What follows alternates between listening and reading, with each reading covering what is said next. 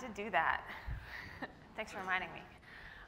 No, it's awesome to be here. I'm Danielle, and so honored to be invited to speak to you. I recently started my first startup.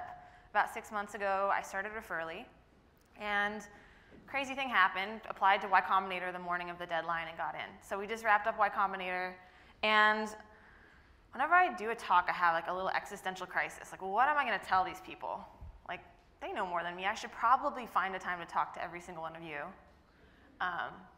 And I figured, what have I learned at this point that I could actually share that might be unique? And I think there's this whole set of things people don't talk about with startups. So I'll just talk about it. You're probably really bad at picking what to work on every day.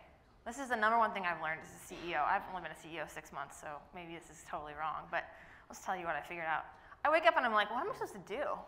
What is my job exactly now? Like, and then my old boss was our CEO at Twilio. I emailed him. I'm like, this is hard.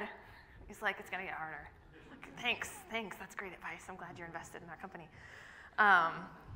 So I was like, I'm bad at this. I'm really bad at picking. Before, in other jobs, I didn't have to decide. Someone else called the shots for me. Working at McDonald's, it's like, they want an Egg McMuffin, give them an Egg McMuffin.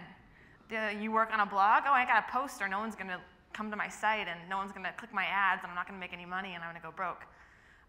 Pretty much every job, someone is calling the shots. And you might be thinking, okay, well, your VCs are calling the shots now, right, because we've taken some money. It's like, no, they're like, yeah, you better figure that out. It's kind of your job. So how do you choose the shots? And more importantly, instead of telling you like what things you should do, like a bullet point list, I'm not going to do that. It's more about what's getting in the way of you calling the shots. All my slides, by the way, have guns on them. They don't have any plan. We'll just see what comes up next. Because this is how I make decks. I don't really like decks very much, but this is really cool. So you can just look at it while I talk about calling the shots. So the problem you probably have, if you're like me, or the problem I have is I am too nice. And I'm from Seattle, so by the way, my nice is not your nice. You've got Midwest nice. I've got passive-aggressive nice. And I'm stuck with it. I live in the Bay Area now, but it's still with me. So it's like you kind of have to figure out which one you're going to be. You either have to just be totally nice or be aggressive. And I was thinking, like, when does nice work, and could it work for me now? So I was thinking back, and I have been steamrolled a lot. I mean, we all have. Like, we do things, and we're, like, not in charge, and it's frustrating. And I look at some of my youngest employees, and I kind of see them feel that way, and I try to figure out, like, oh, how do I fix that for them, or how do I get them where they need to go? But, like, going back to McDonald's, which is the best job ever, it's so easy. It's just unbelievable.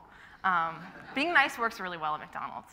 It's just like, that's all you need to do is, like, do the job, input, output, smile.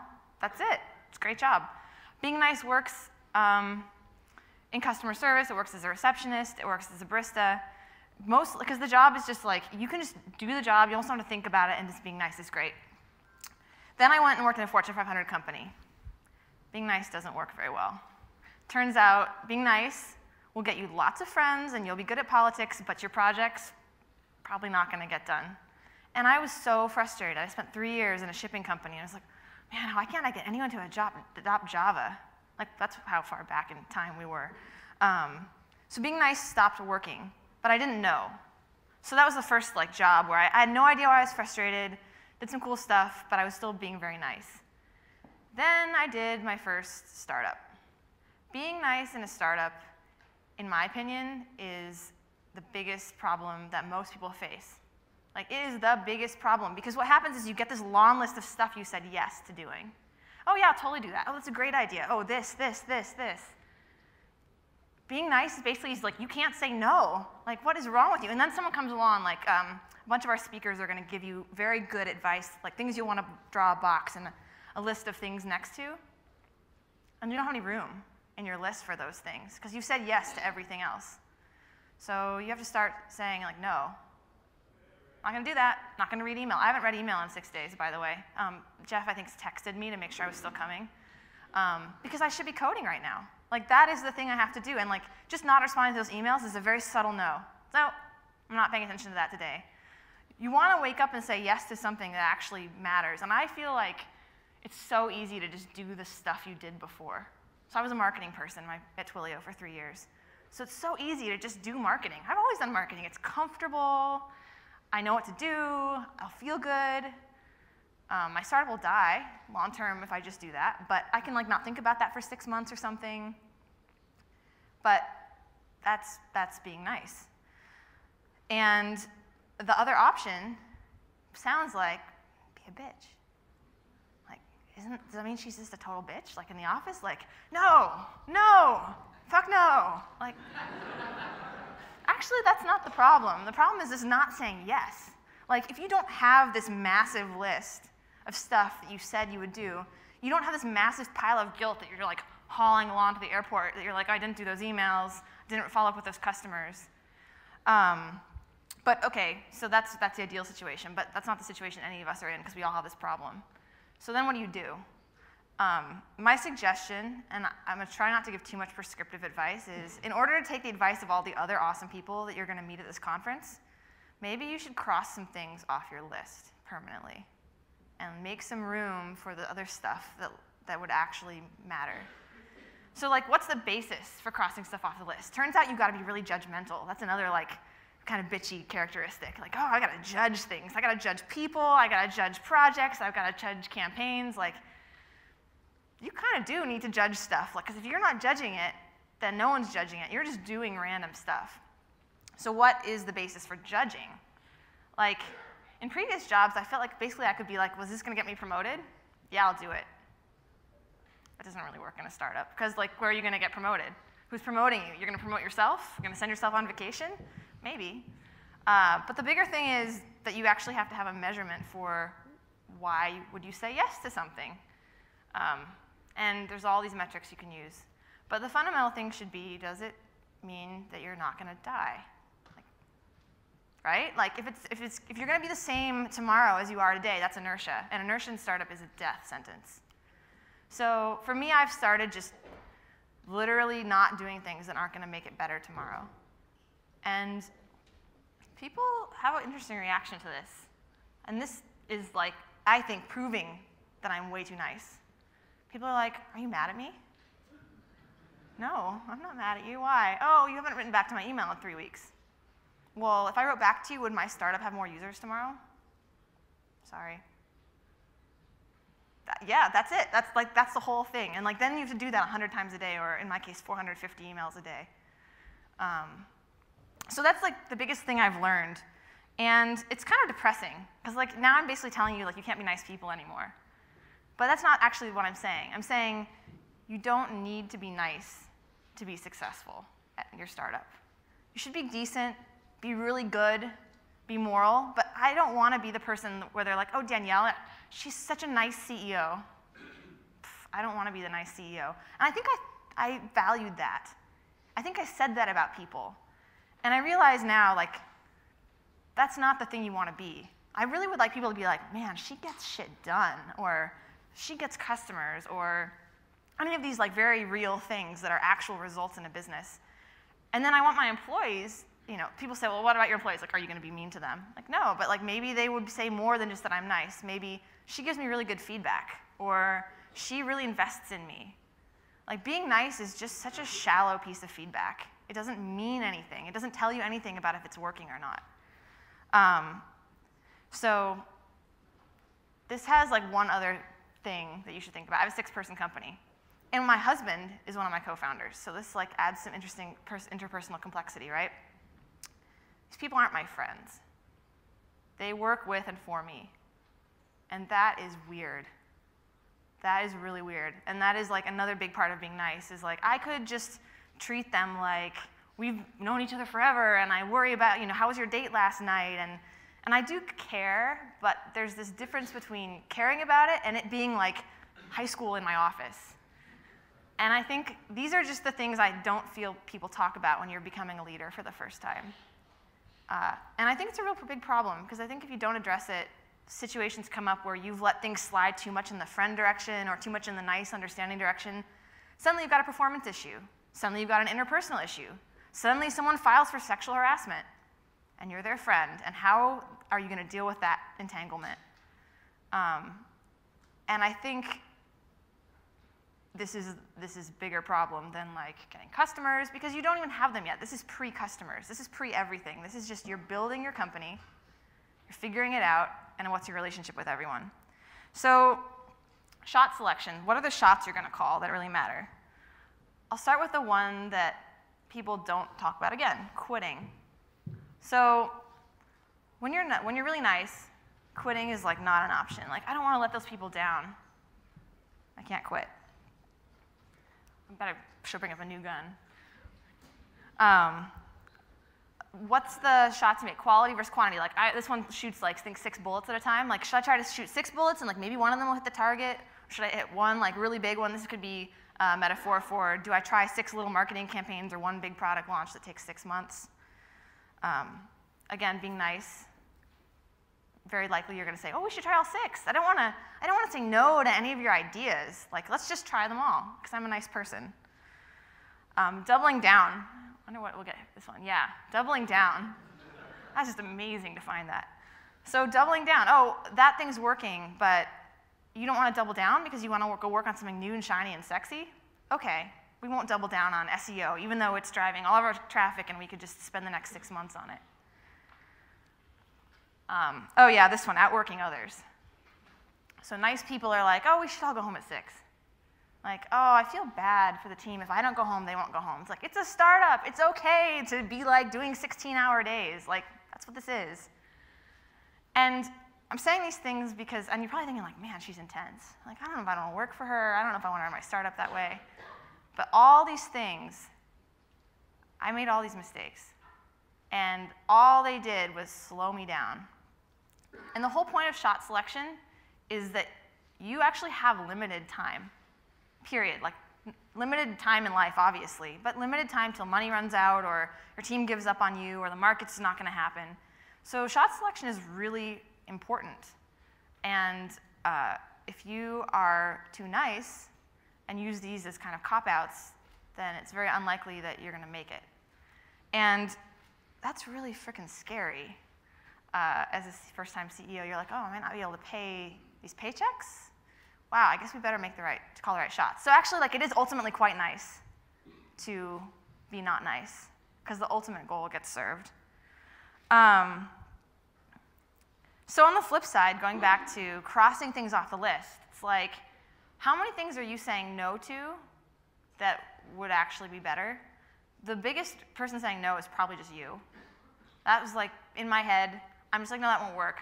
Shut it down. Don't even start on it. And I was going to quote all these people that I feel like when you quote them in a talk, just sort of immediately undermine the credibility. So let me tell you who they are. I won't quote them. I'll just tell you who they are. Tom Cruise movies, Steve Jobs quotes in general, and, oh, I feel bad saying this, but Dale Carnegie quotes. Sorry, he said one earlier, I think. So I'll quote an employee of mine instead. So he quit. That really sucked. That is like the worst thing. That's the worst feeling. He quit, and I was like, okay, I understand you want to quit and travel the world, but like, why? And he said, well, I never got to do the stuff I wanted to work on. I was like, John, you can do whatever you want. You have, he was a remote employee. His job is to go out and evangelize Twilio. He can come up with anything he wants as long as he like hits like some baseline amount of content production. And he was like, well, I just never got to work on the projects I wanted to work on.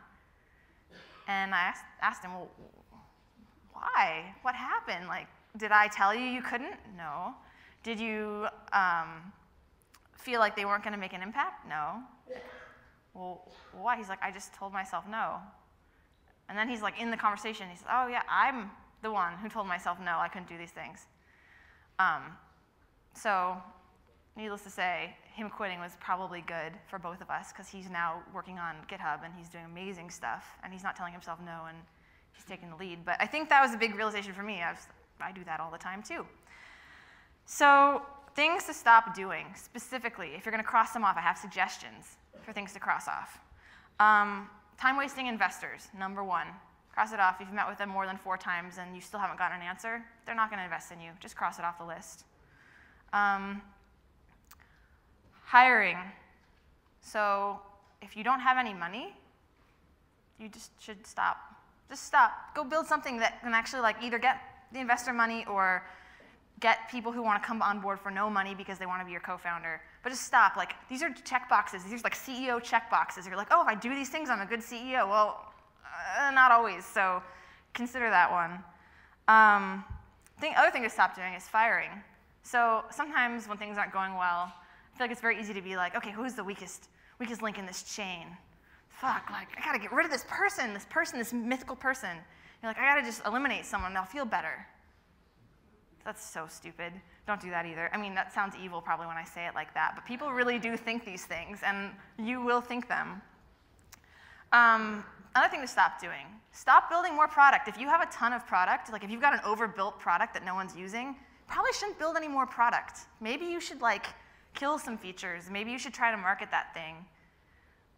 It's funny, I'm listing all the things startups do, and I'm telling you to stop doing them. But probably there's something here. Maybe you should stop doing marketing, especially if you're spending a lot of money on it. So you're marketing, you're spending like $5 grand a month, you're just getting things off the ground with some ad campaigns and stuff, and a lot of the other stuff is content, and it's not working. Maybe you should stop. Maybe all that traffic you're getting from AdWords that isn't converting is just a graph up and to the right that doesn't mean anything. Maybe you should stop doing that. And the last one, and I know this is like probably a very Silicon Valley thing to say, so I'm sorry in advance, is maybe you should stop trying to get revenue. Because maybe by trying to get revenue in some really small way, you're completely eliminating the thing that actually would be a really exciting business. Like trying to make $100 a week, like why even bother if you're trying to create a business that's somehow going to scale to like be worth $100 million? So these are the distractions of a CEO. These are the things that I like try very hard to cross off the list if they don't actually work. That's really all I have in terms of being nice. I feel like, especially as a woman saying this, is something that is just not talked about. And I don't think it's going to be completely possible for me to convey what this means for me, like, to stop being nice in this way. But if you know any women founders or women people in startups and you get a chance to chat with them about kind of how they feel with the interpersonal stuff on their team, I think this is a really helpful conversation. I realize that it's not as actionable, but I think that there's something here. I think I'm just going to open up for questions, just so you guys know what things you might ask me about that would help you. I have mostly a background in customer acquisition and marketing. Twilio is a developer marketing developer marketing tool for making and receiving phone calls and texts via API. So if you want to hear about developer marketing, I can help on that. Really quickly, just what Referral is, because I should tell you, and I would really like your feedback. So we're a very, very early stage team, and we make it so you can recommend products to people, and then if people buy products through your recommendations, you get paid a commission. So the idea is, wouldn't it be cool if people who already recommend products all the time can make $100 a month? And there's lots and lots of people who spend hours and hours every day online just talking about products.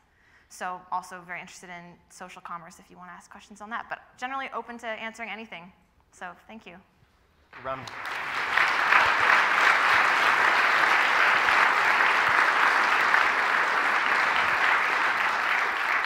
If you guys have questions, again, please line up. We have a microphone over here and a microphone over there. I have a question for you. Sure. It relates to a Dale Carnegie quote. I tease.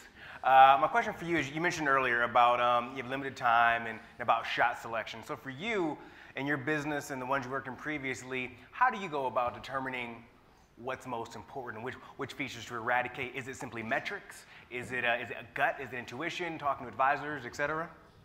So at this point, we have enough going on where we have metrics. So we look at how much traffic are we driving, signups, people activating. So for us, that means they recommend their first product, and then how much revenue do they generate?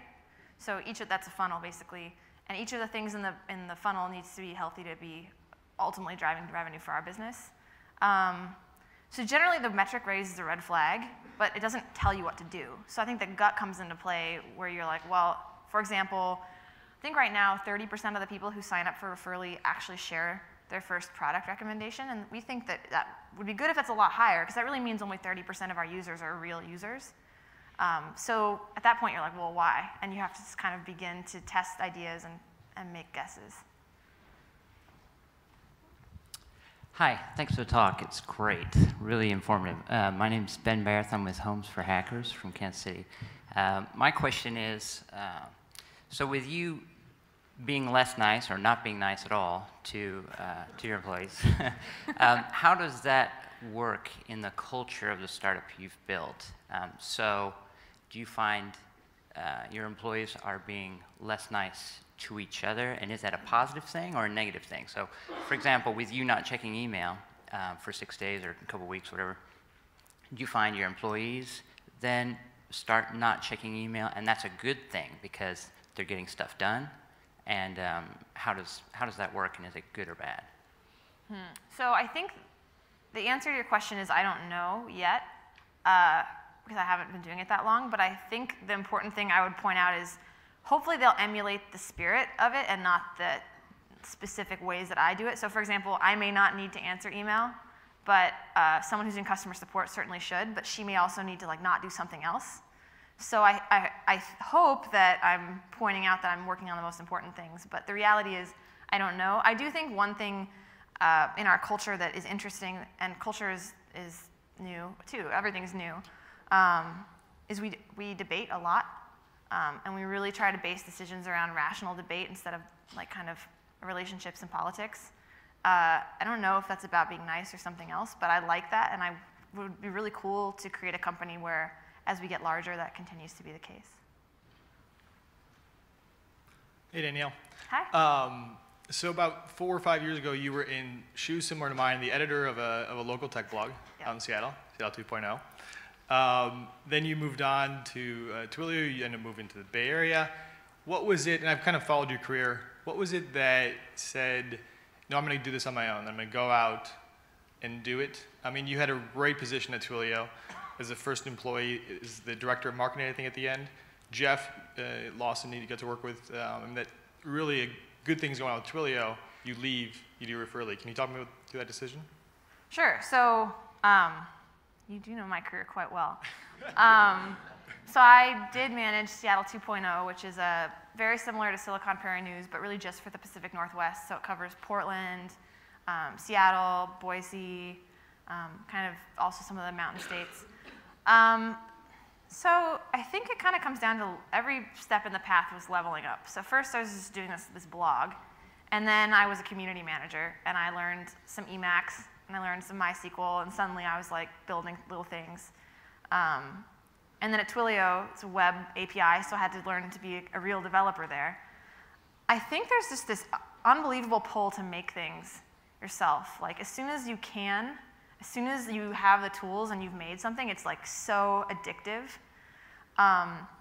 And you begin to form opinions about how to make things once you can make things, which when you can't make them, it's just magical that things come into existence. I don't know how to solder together a phone. I really appreciate electronics because they're completely foreign to me as a maker, but I can build a website. And I think ultimately being a founder was about I want to make this thing exactly how I want it. And I want to make something people want, of course, but I want to be the one who gets to control that experience.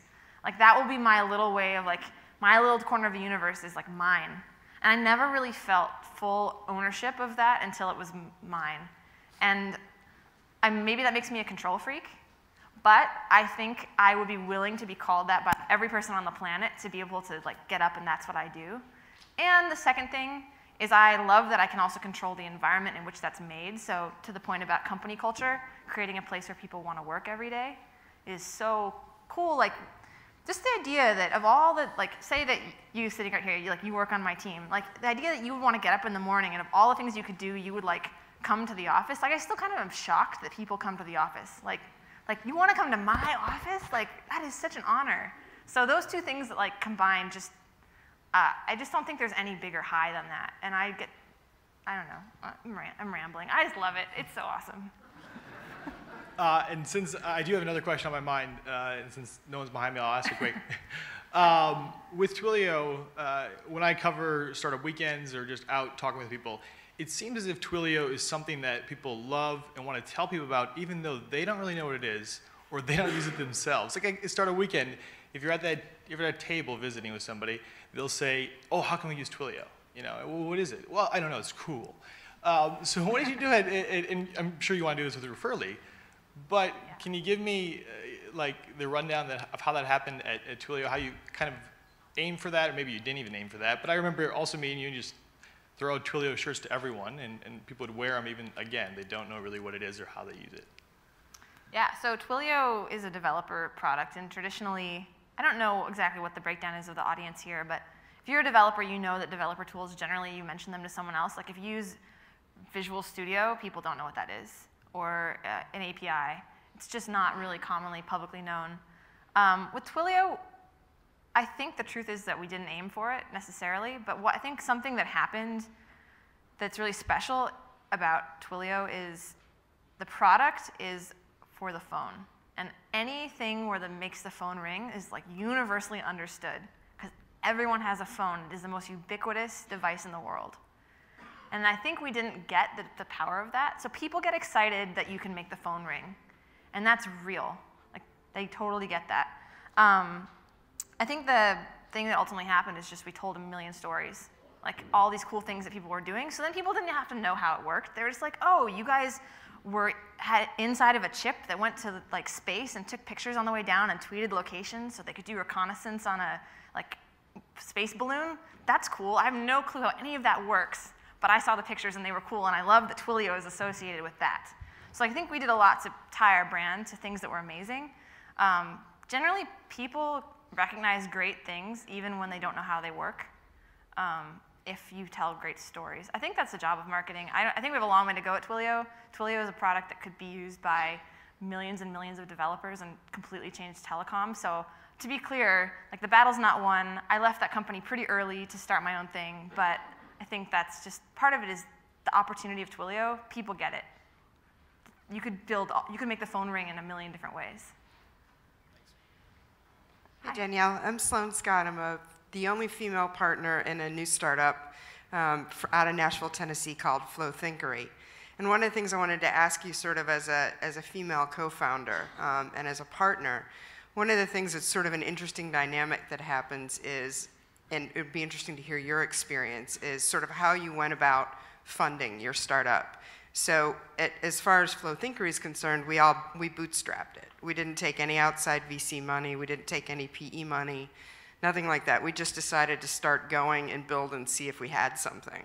And we're about 10 months in and not quite cash flow positive yet, but we're working on it. So I'd just love to hear sort of your experience and how you decided to go ahead and do this in terms of from a funding perspective. Wow, you're close to cash flow positive. Trust me, like that's so much better than funding. Wow. So how I approached funding, I just asked. Like literally, I picked a small set of people, angels, and just asked initially. Like I had no idea. Maybe they would say, no, you're crazy, or maybe they would say yes. I think I was lucky. I had a few people say yes early that allowed me to quit my job. It's interesting you pose this as like as a woman, because I know there's a lot of debate out there, like do women have a harder time raising money? And I don't know. I haven't. We raised quite a bit. I mean, for a seed round, we'll announce it soon. But I also was very aggressive about it. So this is really not PC thing to say. I kind of thought, like, what would a man do? Like, okay, 95% of the guys who walk in these boardrooms are guys, 95% of the founders, like, so this is not about my gender, this is a pattern matching thing. So it's like, what are they doing? What should I do? Because it's not actually, it's just, you kind of throw people off, you're different. So they assume like one thing's different, maybe some other things will be different. Yeah, that's pretty much all I can say about that. I also didn't, like the time waster thing I mentioned is really, really, really, really, really important. Like going through YC, that was one of the most important things to emphasize is like if people aren't going to invest in you, move on. There's so many investors in the world. And I think when maybe as women, I don't know. I don't want to say that women do this because I don't want to believe it, but maybe it's true. If you go to investors in general, like, please, please, will you like take care of me and nurture my startup? Please, like, will you fund me? I think that's when it doesn't work. I think it's got to be like, I've got value. I want to make a trade with you. If you think this could make you a lot of money, invest. And if not, we'll talk in the 5-7 years when I'm IPOing this company and raising some more money. Welcome. Hi, Danielle. So I've read some of the things you've written about being a growth hacker, and I thought that maybe you could touch on what you think it means to do growth hacking, and what are some of the key learnings you could provide others about how marketing is reinventing itself, and that they could apply if you have kind of a zero marketing budget as a startup. Sure. So zero marketing budget is key to what you just said. So growth hacking, for those of you who haven't heard, I don't know if it's actually defined, but it's just this idea of marketers as taking a scientific approach to acquiring customers. So running a hypothesis, testing it, getting results, rinse and repeat. I think the most important thing is rinse and repeat. I notice a lot of people, I get a lot of email, Danielle, can you help me with my marketing of my company? I don't really read email right now, so I wonder how many there are, but the number one thing I do is ask people, what's already working for you? And they'll invariably have found one cool thing that's working. So I always ask them, like, well, why don't you just do more of that thing? And people are so disappointed by that answer. They're like, you're a marketing person. You're supposed to tell me all these other things. I'm like, the things have been figured out. Like, the things are just a list. The things are things. There's lots of things. You can always come up with more things. I think the first and most important thing would be double down on stuff that works hardcore. Like, if something is working, like contests are working and you're getting a ton of engagement, how can you run 10 contests in the same time you ran one? So that's the first thing. The second thing is test more stuff than you think makes sense. So lots of your tests are just going to fail immediately, like fail within the first couple of days even. You're just going to, no response, no interest. You should just kill them and move on. But so you need to run a lot more tests than you think. So I'll ask teams like, how many hypotheses are you testing? Hypotheses. And they'll say, oh, 3. 3? I'm testing 25. Like, and they're not big things. Literally, this could be, do I have share buttons or not in a certain part of the site? Or do I post one kind of content or another type of content to Twitter? But thinking about the test is like not a huge thing, but it's small things you're testing and listing them, enumerating them. So that's the second thing. The third thing is, and this is the last one, stuff that did not work before may work now. So go back to all the stuff that failed, and if you think there's some hunch in your gut that that could be different now, try it again. I made the mistake of not retesting things for 3 years in some cases, and I really probably missed out. So those are the 3. Thank you. Let's give it up for Danielle, please.